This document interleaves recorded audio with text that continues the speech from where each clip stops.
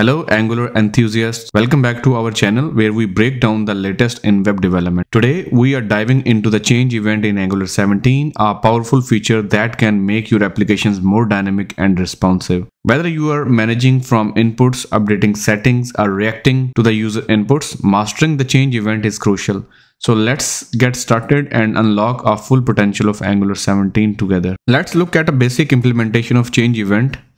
So for that, I'm going to open my app component in my project, and here I will add a simple input, and here I will add change event on it, and we will simply call the function on change that we will define shortly, and make sure to pass the event to this function so that we could capture the value that is changed in that input. Now let's define that function on change e and console the e.target.value. Okay. All right. Now let's make a change here, and you can see the change has been displayed in the logs.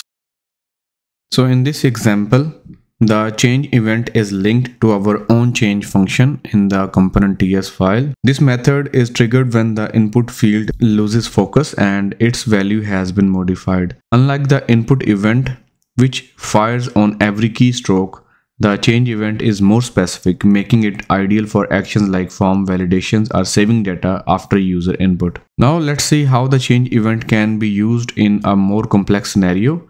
Imagine we want to update a user profile after change in an input field. So for that, here I am going to add a property, username. Let's inject the HTTP client. Make sure to import the HTTP client module as well if you want to use it. Now I will create a function on update this .http.post, and here I will use the API user/update username this .username. Now let's go to the HTML and call that function on change, and let's receive the event as the parameter, and I will set this .username is equal to target value. And now let me display the username. All right, now let's type anything,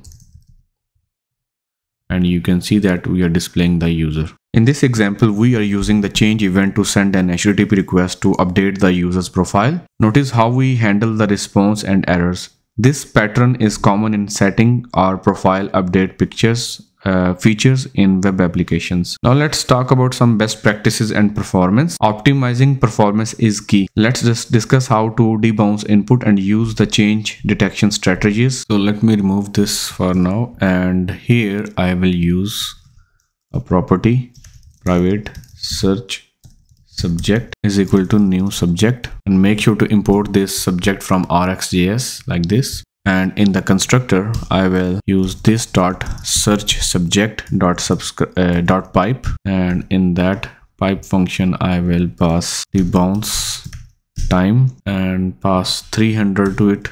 Make sure to import the debounce time operator, and at the end, I will subscribe to it, and we will pass it a callback function that will receive the search value. And here you can implement your logic, or you can simply call the HTTP client like this. So here we are just hitting that API to search something. Now I need to again create that on update function here, and I will use this .search subject .next e.target.value. So this time I'm just triggering the change in this RxJS subject, and that will, whenever we will emit change in this subject, it will listen to this by using subscribe, and in the subscribe function we will hit our API, and we are using debounce time that will add some delay. So before doing anything else, let's just quickly test it. So let's open the console, and you can see that ABC is now visible. That is happening because of this log. Okay, and also we are getting the data after we receive the response from that GitHub API. Okay, so you can see that if I type something, it does not hit that API after every character. It waits for some time so that we could complete the typing. So let's See, you can see I typed hello and it hit the endpoint only once. So here we use the RxJS subject and debounce time to limit the number of events fired. This approach is more efficient and especially for search inputs or similar cases where performance is crucial.